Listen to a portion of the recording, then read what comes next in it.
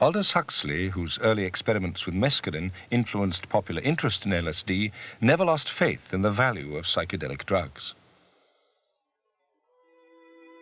On the day he died from cancer in 1963, Huxley asked his second wife, Laura, to inject him with LSD.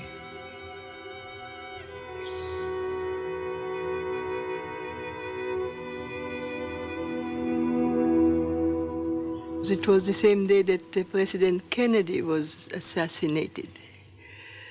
And we were right here in this room. It was then his room, and he was getting very weak. And he said to me, "Give me a big, big piece of paper." And he wrote intramuscular, 100 microgram of LSD intramuscular. And I filled the syringe with it, and I gave it to him. It was very quiet. At a certain point I said, "If you hear me, squeeze my hand," and he did, very weakly. Then I thought, I had the impression that maybe it was necessary to give a second shot, and I asked him, he indicated.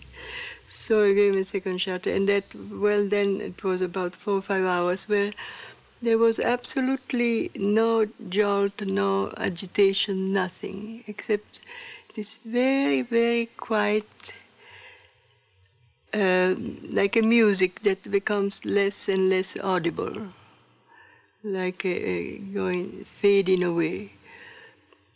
There was no jolt when he died. It was just that the breath stopped, and there was a beautiful expression in the face. There was a very beautiful expression in the face.